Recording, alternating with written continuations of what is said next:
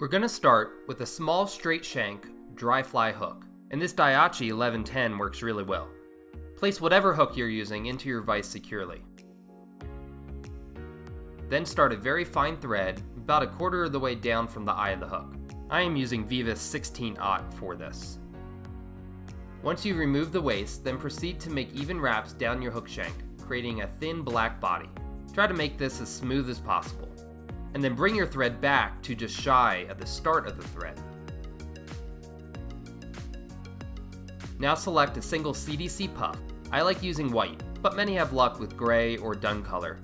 On these small flies, you really don't need a whole puff. I like splitting them in half. Using wet fingers to split them really helps.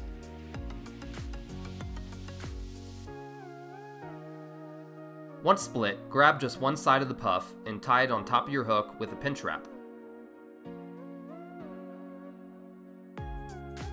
Then you can pull it back a little, so the wing is about as long as the body. And this will allow you to tie 3 to 4 of these flies with one side of a single CDC puff. Then clip off the waist close and clean up that section with smooth wraps. But bring your thread back up to the starting point of your wing. You will need a rooster cape like this one, and I am using a whiting silver cape. However, they're pretty expensive, and you could probably get away with a cape like this, which is Matts number 3 grade. Just make sure that the feathers on top of the cape are long enough to work with, because we're going to need very fine ones. As you can see, we're getting about a 22 to 20 size with this feather, which should be fine with this fly.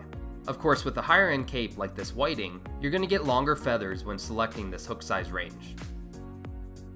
Whatever feather you use, strip off the bottom barbs, just giving yourself a small section of bare stem, and then clip off the excess if need be. Then with the shiny side of the feather facing you, strip off just a couple barbs on the right side of the feather. This will help to ensure that the feather starts wrapping evenly and cleanly.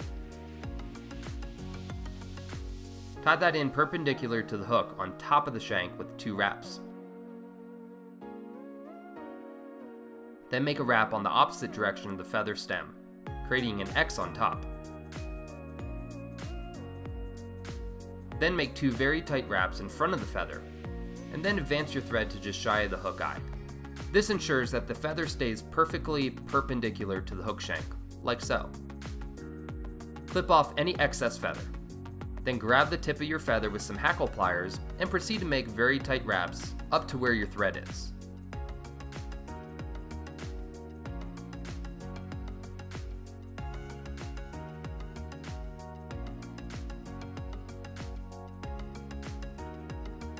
Then capture the feather with 2 wraps.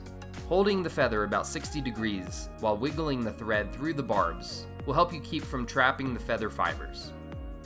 It's hard to do this really clean though, so just be patient and practice. Then let go of the feather with your pliers and pull all the fibers rearward. First off, I'm sorry about my fat fingers in the way of this tiny fly. I probably should have changed camera angles here. But you can see it took a few strokes to coerce the fibers back. Just keep stroking them and they will angle rearward. Then make a few wraps in front of them to help keep them aligned backwards and out of the way of the eye. When you're happy with the positions of the barbs, then clip off your excess hackle. Save that, by the way, if it's long enough. You may be able to get another fly or 2 out of it. Then clip off any errant fibers you may have missed, and then whip finish your fly. I like to paint a little head cement on the fly before whip finishing, as this will make cementing much easier on this tiny fly. When I clip off the thread, I leave a little tag end, as it will help keep the fly more durable, and it's really not going to be seen through this hackle either.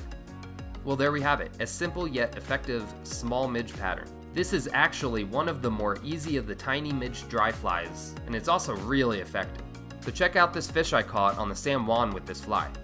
Now if you've ever fished this river, you know that the fish are very picky with size and look of the flies. Yet one fooled this very nice trout.